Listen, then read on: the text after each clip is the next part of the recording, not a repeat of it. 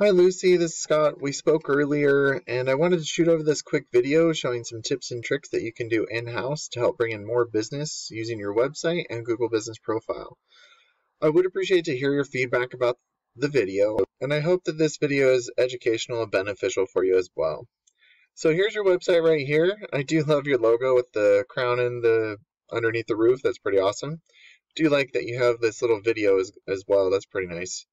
And one thing I would recommend is just, you have your get your free estimate and contact, but usually people have click to calls right up top just so people don't have to scroll down to find your phone number. That's just something small, but that is a recommendation for you. The biggest recommendation I have for you though is to add more content to your website. The reason I say that is because Google loves to see content. They want to see 1,500 to 2,000 words on your homepage. And throughout that content, you want to be found for buyer intent keywords that people are searching in Google searches. Usually that comes with a service and also a location. So, like Phoenix Roofer, that would be a great example.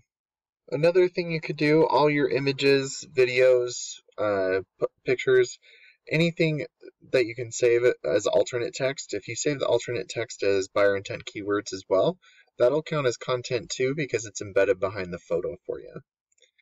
So I did go ahead and put your website into a tool I use called Ahrefs. This will give me your analytics and kind of show me where you're setting.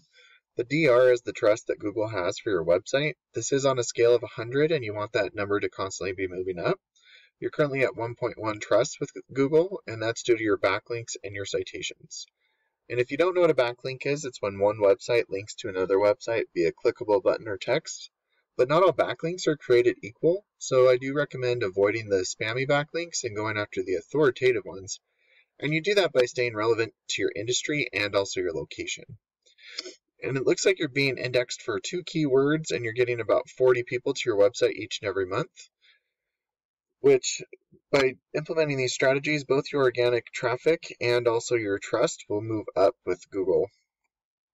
And then looking at, just a Phoenix, Arizona roofers search in Google, you have your Google guaranteed services right up top, and then you also have your local listings. And these are great ways to generate business quickly if that's something you're looking for. But being up in the Google Business Profile is really where you want to be. It's okay that you're not here, but I would strive to try and get into the Google Business Profile, at least the top 3. You could start by constantly be adding reviews. You could make sure that your business name, address, and phone number are the exact same all across the internet so you don't mislead Google. And then adding branded, geotagged, or geolocated photos weekly is really helpful because it'll show Google that you're growing your business organically. And then adding citations, which is your business name, address, and phone number into things like Yellow Pages and Yelp is beneficial because Google is a big popularity contest. And by giving out your information to as many people as possible, Google will start to trust you more. And that trust will be not only in your local areas, but in your surrounding areas as well. And then being in the Google Business Profile will generate about 30 to 40% of your online traffic because of people can just click right here on the website.